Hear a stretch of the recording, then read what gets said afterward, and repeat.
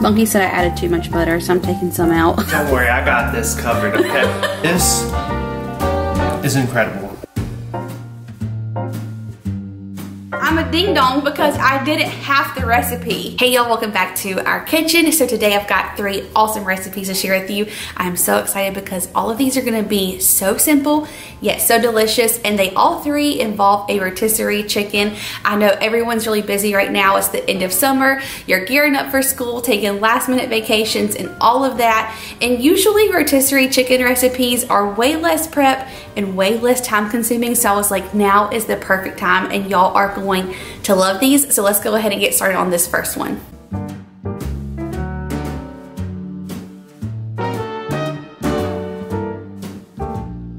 So for this first recipe, we're actually gonna make this for lunch today, but you could totally have this for lunch or dinner. I think with like some roasted sweet potatoes, this would be so yummy for dinner.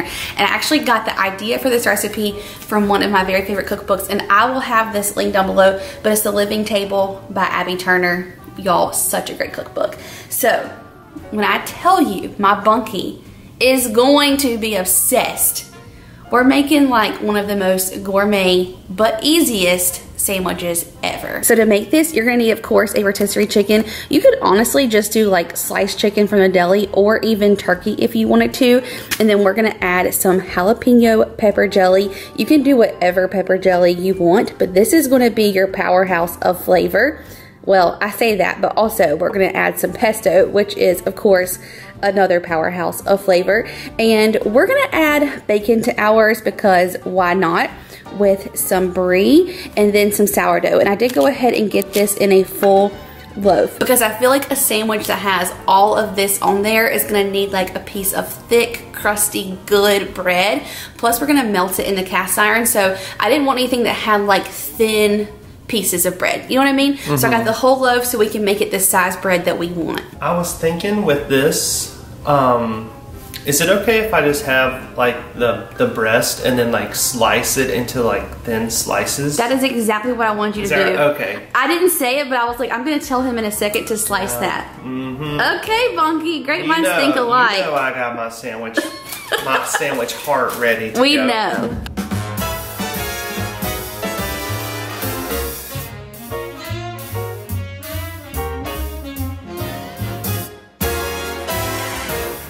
And that, my friends, Wow, B, you did good. is gorgeous.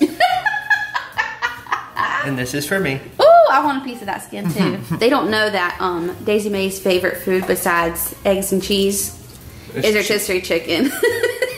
She's gonna start howling. She will. I better stop eating this in advance because the end result here is gonna be off the charts. Yes.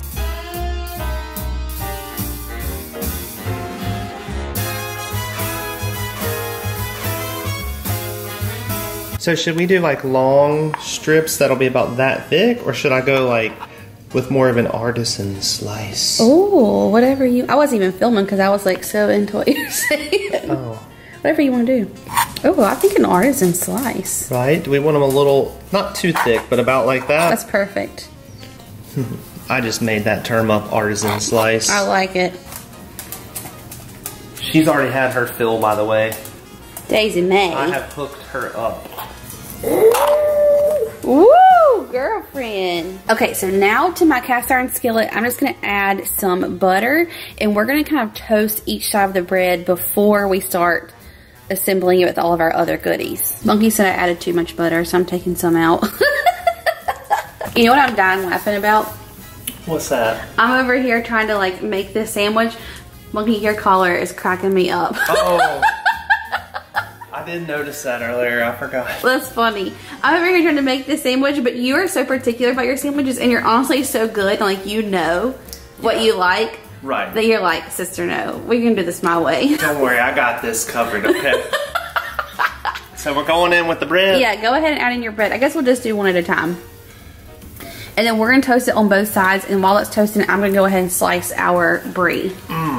I say slice off just like this top little thing, but you do whatever you want. You can cut this. Yeah, cut that off a little bit. Razor thin here. Oh wow, that gets a little firm there, and once you get into it, Bonk. Oh my goodness, do you see this beautifulness? Wow. I feel like we need to save this and then just like drop it in the cast iron. And let that melt? When we're done. Heck yes. So do you want me to try and go like So you cut us just a couple of slices of this brie.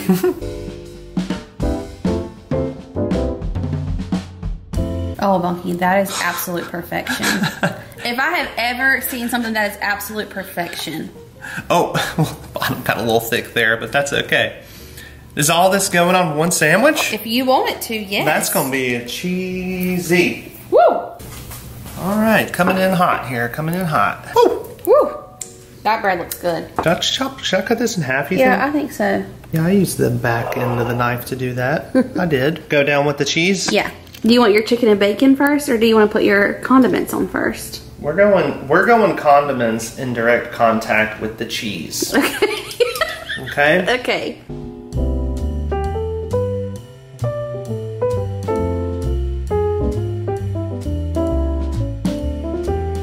You can like see that brie shining through underneath that jelly. Guess what we're gonna do? Actually, next we're going chicken down. Okay. On top here, okay? Okay. Oh my gosh. Your mouth jets are going? They are seriously like going.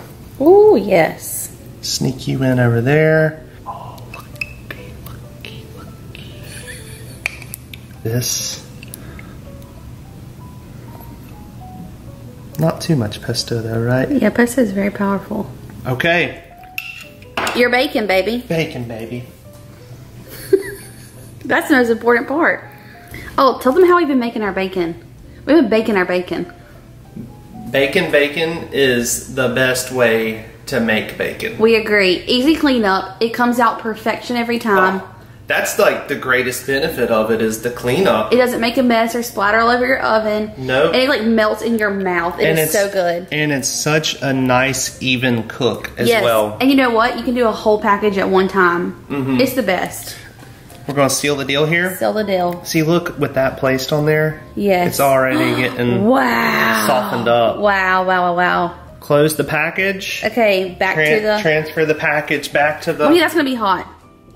No, it cooled off. Actually, no, that is still very hot. We need to put a little more butter down? If you want to. I think so. Just a smidgen again. Okay. I love Daisy Mae. She's like, my parents are crazy. My gosh.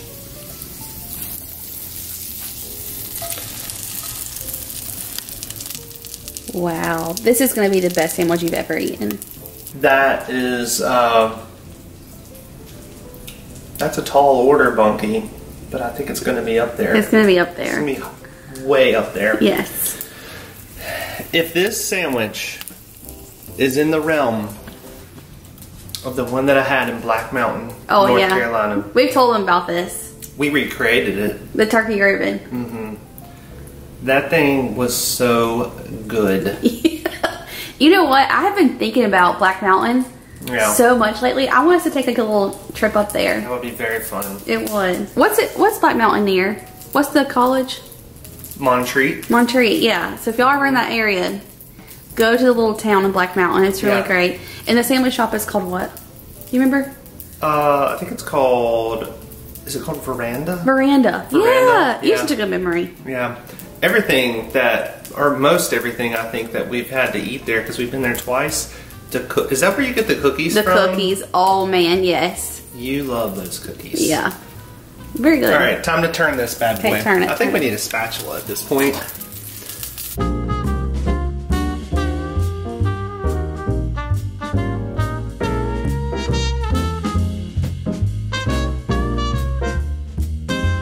Y'all, this is gonna be amazing. Wowzers. All right, here goes, y'all. Okay. This was so simple to compose. Yes. And I think, just given all of the ingredients within, this is gonna be so good. Did you hear that? Yes.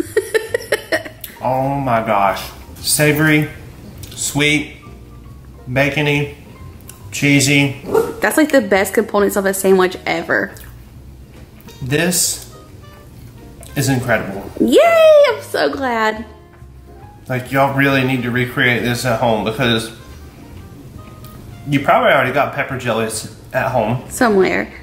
You could probably use most any kind of bread for this if you wanted to. Yeah, right? yeah. The Brie you can get for really pesto. inexpensive at Aldi. Yeah. The pesto as well. Oh my gosh. The pepper jelly. Yeah, that makes it. It's really good. Okay, so is this like a top 5 sandwich for you? Oh, absolutely. Oh my gosh, y'all know my bunkie is like telling you the truth right now. This man loves this sandwich. This is so good. Oh, I'm so glad you love it. Okay, I'm about to get started making my sandwich because I want one of these so bad too, since Bunky is raving about it. But we will meet you guys back here in the kitchen tonight to get started on our second recipe, and I think this one's gonna be equally as good. Okay, y'all, so I am back for this second recipe. We actually did not end up making this last night because it was so nice out, like such a good breeze, and it has been so hot lately. So we ended up walking down to the Marsh Walk and having dinner down there. And I'm so glad that I did because I got to meet Liz and her husband, Jesse. So if you're watching this, I am so glad I got to hug your neck. You totally made my day. I love getting to see y'all out and about. So if you're ever in the inlet and you see us, be sure you come up and say hello. But anyway, for the second recipe, we are making a pesto and chicken savory pie. It is gonna be so good and so easy. Now, I did not mean to do 2 recipes with pesto in them, but here we are. And this recipe is coming from that exact same cookbook. It is such a good one, so I will definitely link it for you guys. But let me flip you around and show you what ingredients we're gonna need to make these. Okay, so here it is in her cookbook, and you're gonna need some mozzarella, of course, some pesto. I went ahead and chopped up the rest of our rotisserie chicken. You'll need some spinach. Her recipe doesn't call for Parmesan, but y'all know us. I'm gonna add it in, and then you'll need some little baby cherry tomatoes, some puff pastry, salt, pepper, and some Italian seasoning. That's it. So we're gonna make our mixture, and then we'll go ahead and get our puff pastry cut into like little squares. Okay, so I'm gonna go ahead and preheat my oven to 400, and then we're gonna go ahead and just half these little cherry tomatoes. I think I'm actually gonna half them and then half them again, because you want them to be bite size. Okay, so now into our bowl, we're gonna add our tomatoes and our rotisserie chicken as I make a humongous mess. And then a couple of big heaping tablespoons of pesto. About a cup of mozzarella cheese. And then, like I said, I'm gonna add in just a little bit of Parmesan because I think that'll be really good. A crack of salt and pepper. And then 1 big handful of spinach. We're gonna toss this together. Okay, I'm gonna kind of tear up the spinach because it's pretty large.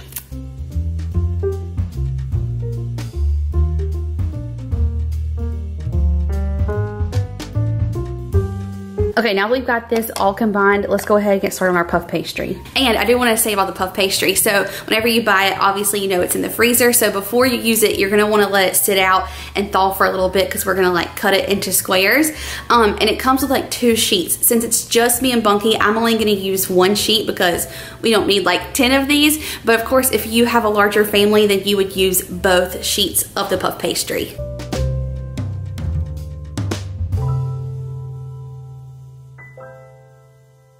Okay, so I'm just gonna use a pizza cutter, and I'm gonna go kind of right down the center and then down the center again. So I'll get 2 little pies out of this. Okay, go ahead and prick the center of these with a fork. And then you're just gonna add your filling to each one of these, and we'll pop the top on.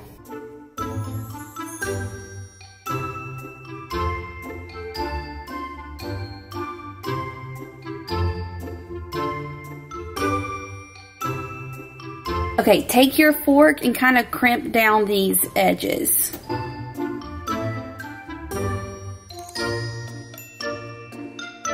Okay, so now we're gonna make our little egg wash that's gonna go over the top of these. I'm gonna add just a splash of water to this.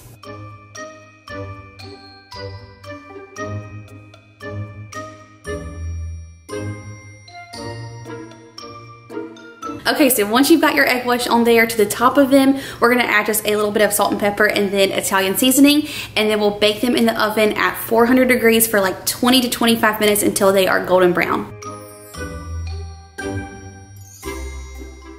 Also, I do want to mention, you want to put these like on a non-stick baking sheet, or like use your Silpat if you have one, or you could even do parchment paper.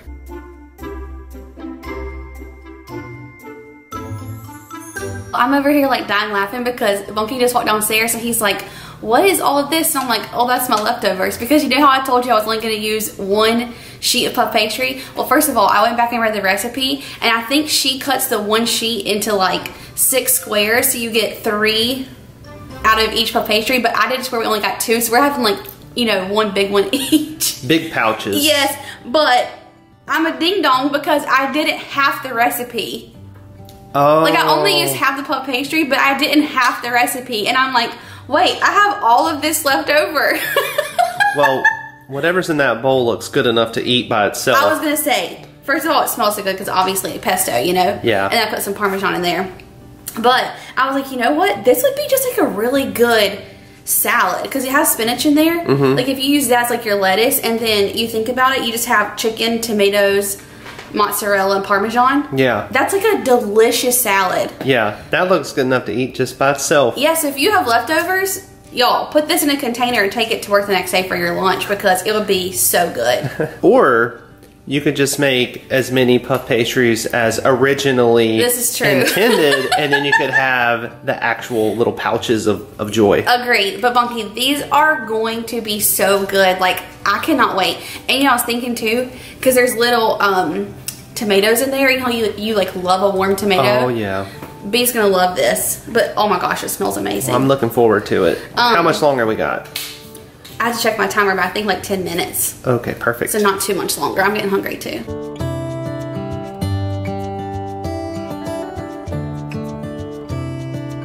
Do these not look amazing? Gorgeous. They are like incredible. I want to use puff pastry more often because I always am so impressed whenever I make a recipe that like uses that. Yeah, it's one of those things like we don't think about often enough, Yes. but when you do use it, you're like... And it's like flaky, buttery goodness. Oh my gosh, y'all, I can't wait. Those look like calzones. I know, they're really big. Or stromboli, but they're like adult Hot Pockets. Oh my gosh, you're right, that is. Okay, I want you to cut one open so we can like see the inside. All right. Okay. On this? Well, just don't cut my Silpat. I can just see all that like flaky crust. Oh my gosh. Look at that steam escaping. Woo! I gotta see the inside. Oh, Bunky. Oh. This looks so good. Are you gonna eat like a sandwich? Oh yeah, I'm going in. You're taking a bite? This is that handheld pocket. Yes. Man, that's awesome. Yeah. You know, I was just thinking too, you could literally take this concept and do so many things. You could do like ham and cheese, you could do pizzas, or all kinds of things. Yeah, this is awesome. You could do like rotisserie chicken, and what if you did like buffalo chicken? I knew that's what you were about to That's say. because I love buffalo chicken, but yes. Buffalo chicken dip would be good stuffed in here. Everything. Like, that is such a cool concept. Wow. The puff pastry deserves so much more love. It's like so buttery and yes, flaky. I mean, look at that texture. Wow. This thing is awesome. I love your little fork. Little forks. Yep. Okay, this is a winner, y'all. You've got to try this recipe. It's very simple. Oh, that is so good. Okay, so now for this third recipe, I feel like I could not do a rotisserie chicken video without sharing, again, if you've been here for a while, you know it's like one of our favorite recipes, the barbecue chicken nachos. Y'all, Bunky and I used to have this like once a week at least, and it is still to this day one of our favorite recipes. So I'm gonna take you back to like maybe 2 years ago and share that recipe with you. But there are so many things you can do with rotisserie chicken. It saves time, saves prep work, and it's always delicious. So let's get into this third recipe. All right, y'all, so tonight we're at the farm and we're actually gonna make some barbecue chicken nachos. I have made these before and you guys really like them. We have our chips here. This is just a shredded rotisserie chicken with some Sweet Baby Rays. And then we have all of our toppings. We have some jalapenos, limes, cheese, sour cream, avocado. We have salsa verde, all kinds of different salsas, and then of course some cheese. So I'm gonna go ahead and assemble the nachos, and then we'll put them in the oven to bake.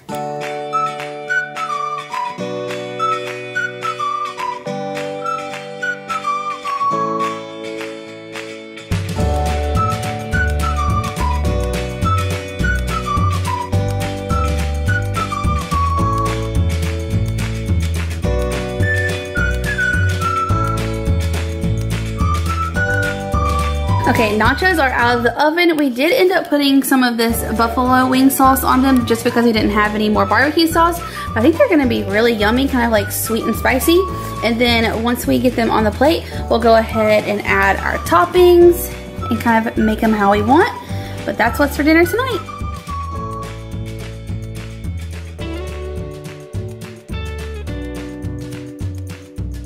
Okay, so that's gonna do it for this video. Thank you all so much for hanging out with us in the kitchen. I hope you enjoyed it. If you have a favorite rotisserie chicken recipe, tell us what it is down below in the comments. As always, I would love for you guys to subscribe, give this one a thumbs up, and we'll see you in the next one. Bye, y'all.